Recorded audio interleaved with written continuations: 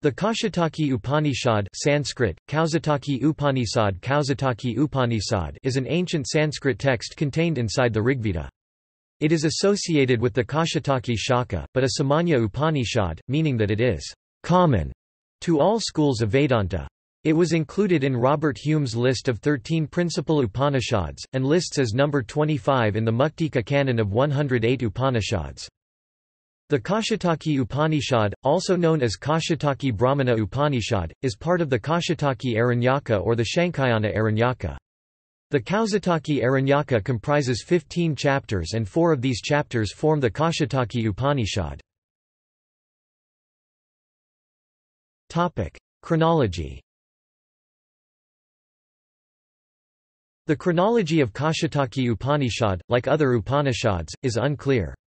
It is based on an analysis of archaism, style and repetitions across texts, driven by assumptions about likely evolution of ideas, and on presumptions about which philosophy might have influenced which other Indian philosophies. Kaushitaki Upanishad was probably composed before the middle of the 1st millennium BCE. Ranade places Kaushitaki chronological composition in the third group of ancient Upanishads, composed about the time of Aitareya and Taittiriya Upanishads.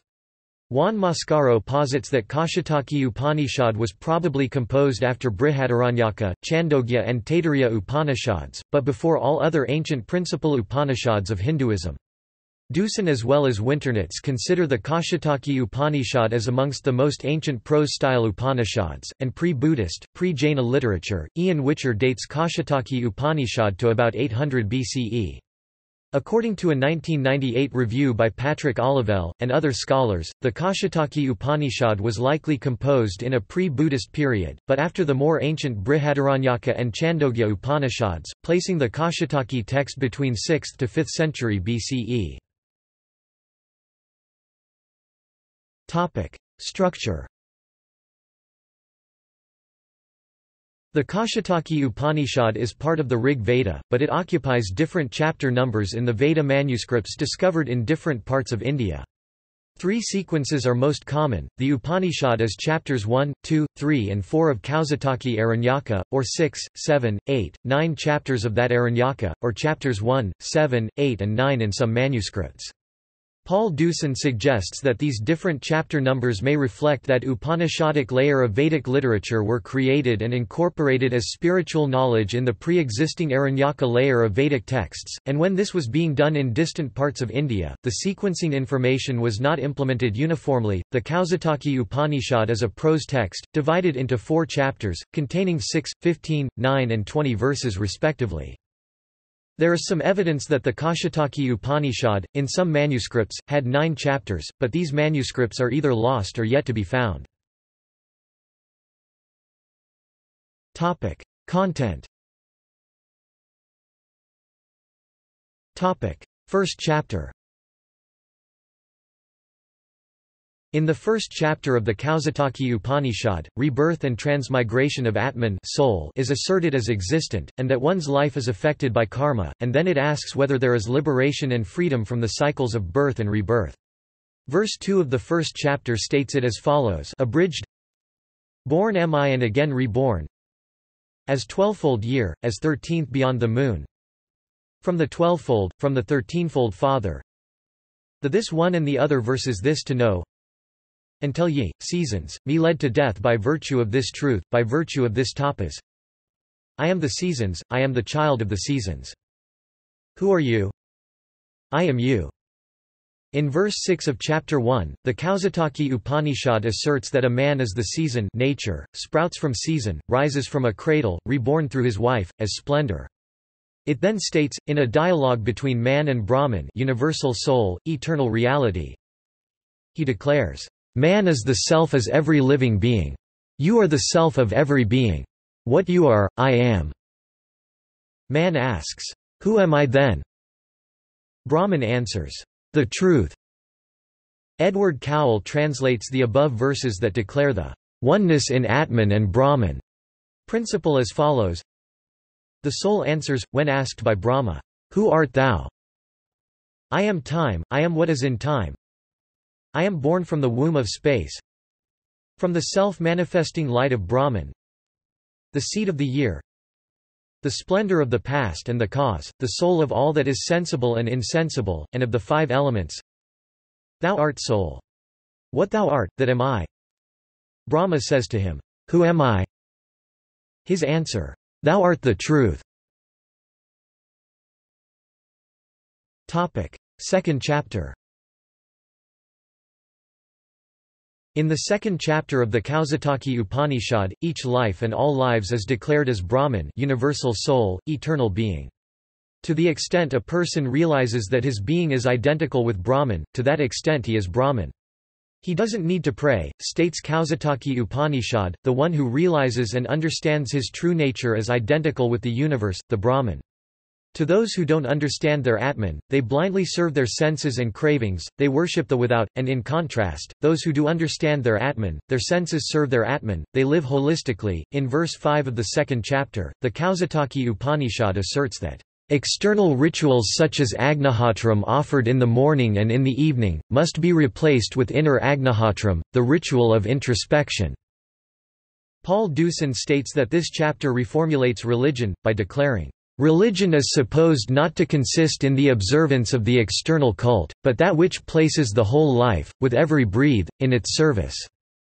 It is knowledge that makes one the most beautiful, the most glorious, and the strongest. Not rituals, but knowledge should be one's pursuit. Third chapter. After asserting Atman, self, soul as personified God in first two chapters, the Kaushitaki Upanishad develops the philosophical doctrine of the Atman in the third chapter. It identifies perception of sense objects as dependent on sense organs, which in turn depend on integrative psychological powers of the mind.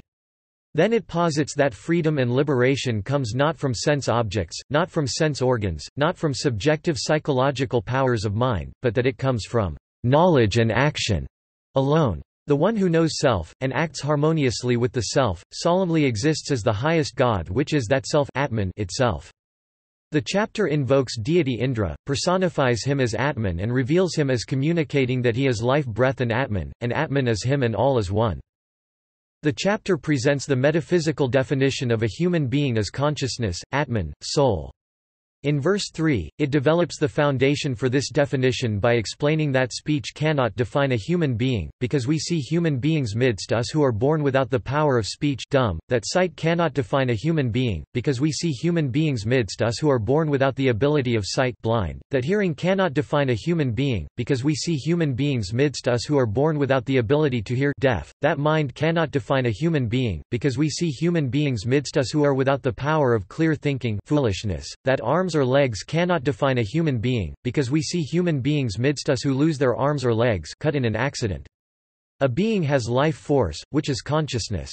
And that which is conscious, has life force. In many verses of chapter 3, the theme, the proof and the premise is reasserted by Kaushitaki Upanishad, that prana is prajna, prajna is prana, vi prana sa prajna ya va prajna sa prana. Life force is consciousness, consciousness is life force. In the last verses of chapter 3, the Kaushitaki Upanishad asserts that to really know someone, one must know his soul.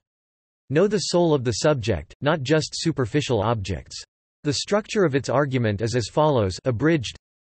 One should not desire to understand the speech but should desire to know him who speaks. One should not desire to understand the smell described by a person but should desire to know him who smells. One should not desire to understand the form of the person but should desire to know him who sees the form.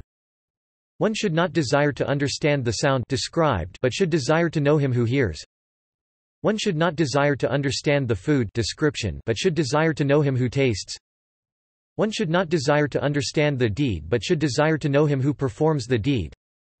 One should not desire to understand pleasure and pain from excitation but should desire to know him who feels the pleasure and pain. One should not desire to understand the opinion and thinking but should desire to know him who opines and thinks. Because if there were no elements of consciousness, there would be no elements of material being. Because if there were no elements of material being, there would be no elements of consciousness. Because any one phenomenon does not come about through the one without the other. Because prana life force is also the pranatman knowledge self, is bliss, is not aging, is immortal. This is my Atman soul which one should know, oh, this is my Atman which one should know. Edward Cowell translates these last verses as, Prana is prajna, it is joy, it is eternally young, it is immortal. This is the guardian of the world, this is the king of the world, this is the lord of the world, this is my soul. Thus let a man know, thus let a man know. Robert Hume summarizes the last verse of Kaushitaki's chapter 3 as stating that, a human being's ethical responsibility, his very self-being is identical with the world all.